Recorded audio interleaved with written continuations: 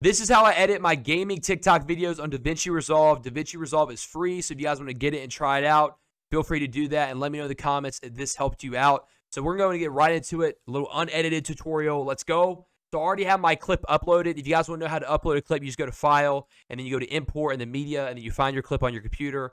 But once you get your clip uploaded, then you're going to want to go to Change Timeline using selected clips. So you click this top thing, and then you unclick this checkbox, go to Format, and you're basically going to swap the 1920 and 1080. That's going to basically make it from horizontal to vertical. So vertical for TikTok format, you take the 1920 and you change that to 1080, and you take the 1080 and you change it to 1920.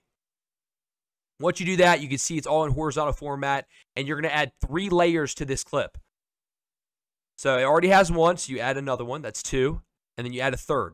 So the top one is going to be your webcam, the middle one is going to be your gameplay, and the bottom one is going to be your background, which is going to be like the blurred version.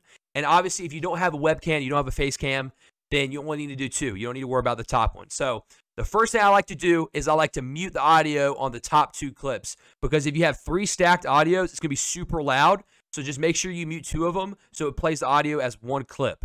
So you mute the top 2, and then after that, I like to go to the bottom clip, the one that's going to be the background, and then you apply Gaussian blur, double click that, go to effects, and you can kind of do this however you want. You can kind of eyeball it. I just go all the way up with the blur.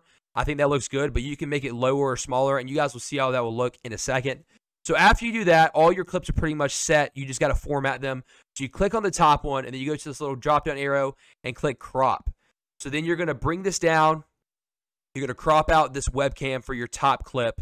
Doesn't have to be perfect at first. You just kind of you just eyeball it. After you do that, you go to transform, move this little white circle into the middle, and then you're going to drag it, make it bigger. Then you can do the fine details and make sure it looks really good and crop out the rest of it. So you just make sure your webcam looks good, your face cam looks good. And then you can kind of just personal preference decide where you want to put your webcam and how you want to do your webcam. I just kind of do something like that. It doesn't have to be perfect, just as long as it looks kind of good. Next, you take your clip, your actual clip, and you just stretch it out. This is all kind of like your personal preference, how you want to look, and you'll kind of get used to this as you go. So it doesn't have to be perfect by all means. So then you stretch it out to this. Looks pretty good. Like I said, doesn't have to be perfect. Then your 3rd layer that's blurred out, you stretch it out so there's no black boxes, and that's pretty much your clip. But what I like to do to take it another step and make it look even better is I go to the color tab, and I make sure I have my 2nd clip selected, the middle one, which is your actual clip, not the face cam, not the blurred version. And I like going to mid and detail. I like boosting that bad boy all the way up to 100. I like going to the bottom left to color boost, boosting up to 100. And I like to go to saturation and boost up to 60-ish, 70-ish. This is all personal preference. You can play around with it, figure out what colors work best for you for your game, and just figure out what you like personally. But I like this a lot, and as you can see, it makes it way brighter, and it makes it more eye-catching for the viewer. So, and there you go, man. That's how I edit my gaming clip. Once you're done, you just go to the Deliver tab. Make sure you change it to MP4 format. Add to render queue, and you just upload it to your computer. Flip.